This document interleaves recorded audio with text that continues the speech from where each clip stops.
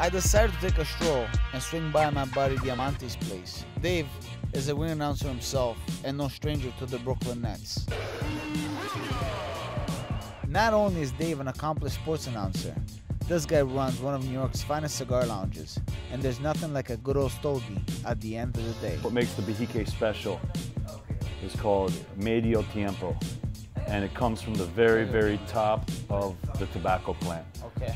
But the problem with it is, it's very rare because not all tobacco plants have they're the two little leaves at the very top. They're even above the lajero on a tobacco plant. So they get all the sunlight, they get all the flavor.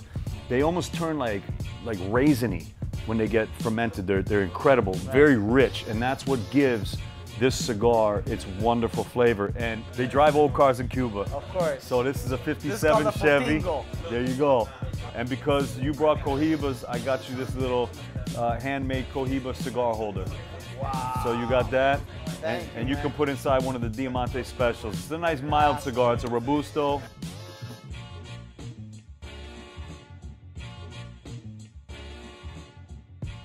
I've traveled all over, you traveled all over, but recently you just got back from Asia. Yes. Can you tell me about some of the food experiences that you had? Oh. Because I see some pictures, bro, that was just nuts.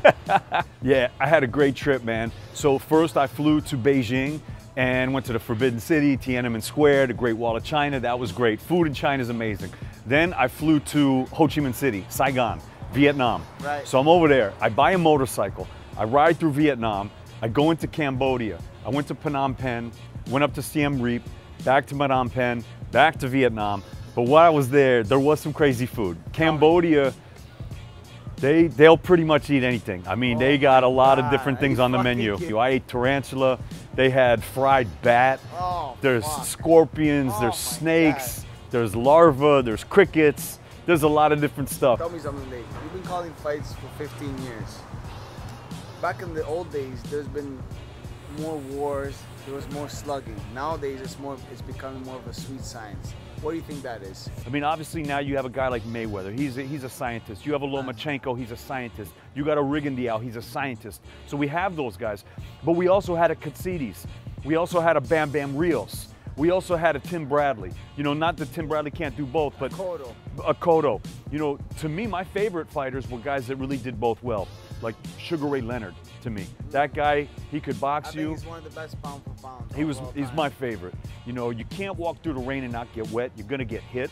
But what it is, it's like those little angles, right? Those little 1/8 of 1/16 of an inches. So you're gonna take shots. Oh, of course. But a lot of times you're going back, so you're taking the shot, but it's not.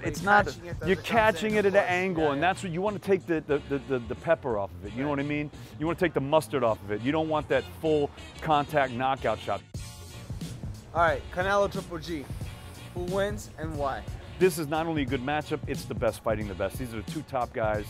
It's like two freight trains going head to head.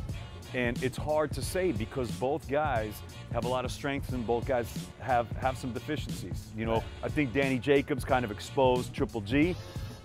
Canelo, I like him. I think he's been getting better. I think it's anyone's. I think it's a 50-50 right now.